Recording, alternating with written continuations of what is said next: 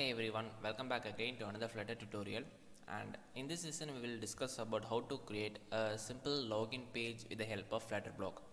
In the previous video series regarding Flutter Bloc, we were discussing about how to handle simple qubits, and finally we just ended up with the conversion of qubits to block. Hope you all remember. And in this video we will be migrating completely to Flutter Bloc, and with the help of Flutter Bloc principle we will be developing a basic login page, what you see right over here. And in this page we have two text form fields. As you can see, we have a username and password field and a button which takes us to the next page on a successful attempt. Okay, so let me just run that and show you. Let me just give any value for the username, and you can just type in the password and press the login button. It have a loading state, followed by which we have a loader state which takes us back to the dashboard page. And if you click the back button, it takes us back to the login page itself.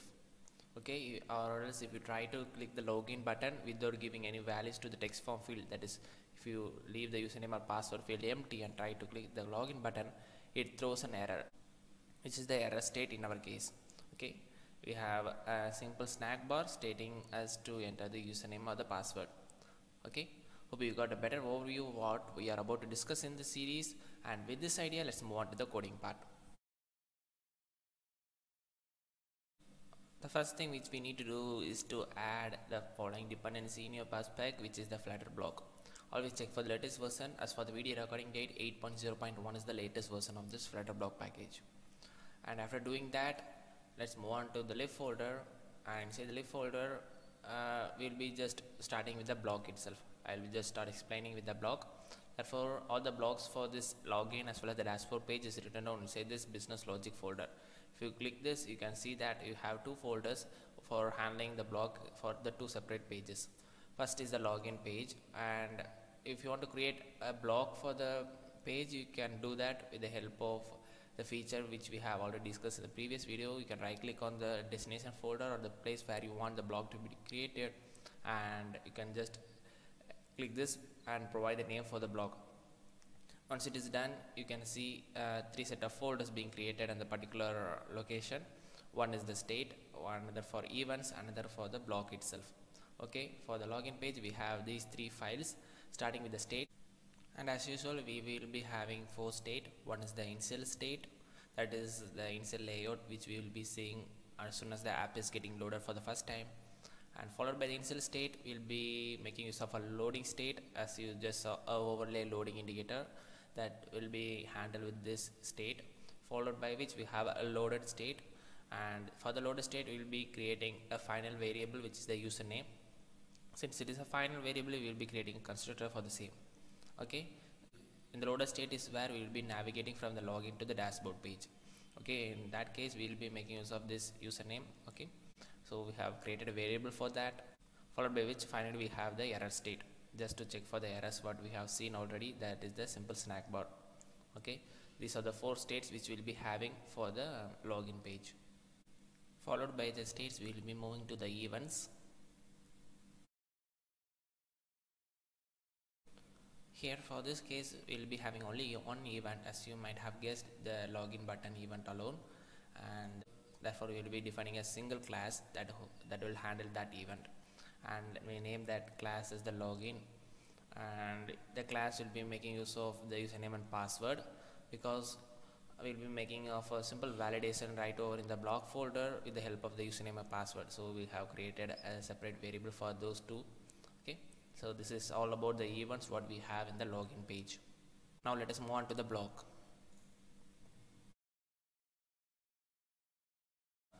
Once the events and states are set, we will be moving to the block, and inside the block we will be just checking for the events, and based upon the events we will be mapping the corresponding states.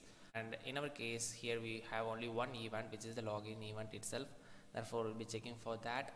If the event is login, then we need to check for two conditions: whether the input field or the value from the input field is empty. If it is so, then we'll be emitting or we'll be yielding a error state, or else if the input field do contain some values, then at that time we'll be rendering or we'll be emitting a loading state, followed by the duration of 3 seconds we'll be emitting the loaded state, which internally will take us to the dashboard page. Well, this is all about the block for the login page. Now let us discuss regarding the block what we have for the dashboard page.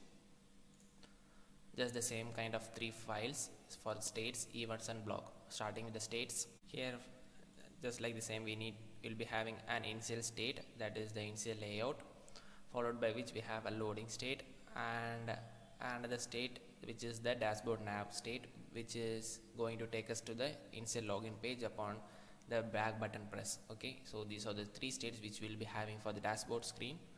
And let's move on to the events in the dashboard page. Regarding the events in the dashboard page, we have only one event just like what we have in the login page, which is the navigate back event. Okay, we have a back button in the dashboard page which will be taking us back to the login page. So that is the only event we have in the dashboard page. Moving towards the block, here we will be checking for that particular event. If it is a navigate back event, then we will be emitting the dashboard nav state, which internally will take us to the login page itself. Well, that's all about the block what we have for the login as well as the dashboard page. Hope you got a clear overview of the block architecture what we'll be having in this app. With this idea, let's move on to the screens.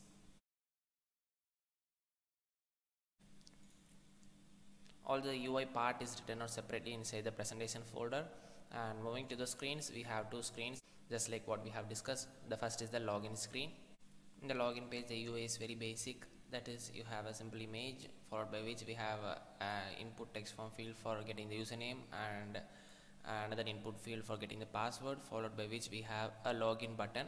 That is what we have over here, and two buttons, just two containers instead.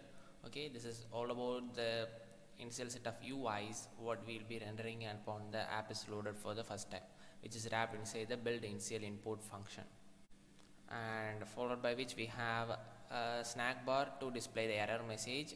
Okay, so this is all about the UIs what we have for the login page.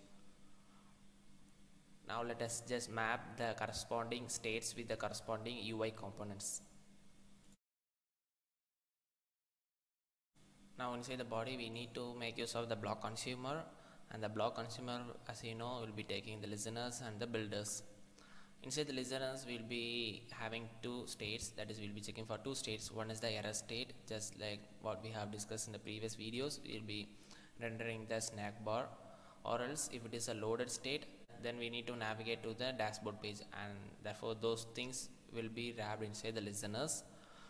Else if it is a loading state, then it will go inside the builder and we'll be rendering a loading widget. In the else statement we will be rendering the initial input, okay, which is the initial layout what you see right over here.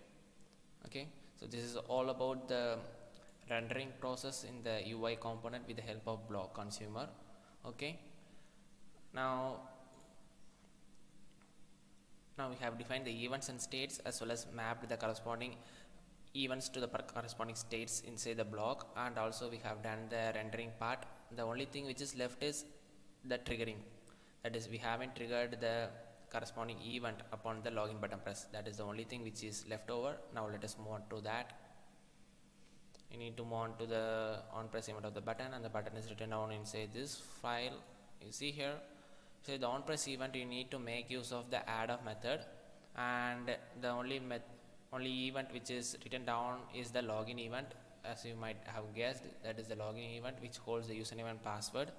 Therefore we need to make use of login event and pass in the username password which we get from the text form field. That is, this is how you will be triggering an event from the UI, and based upon these events the corresponding mapping will be done in the block, and the corresponding states will be emitted as a response, which is then mapped with the block consumer and rendered which is mapped with the help of the block consumer, and the corresponding UI components are rendered as it is. Okay, so this is all about how you map events to state with the help of block consumer in the login page.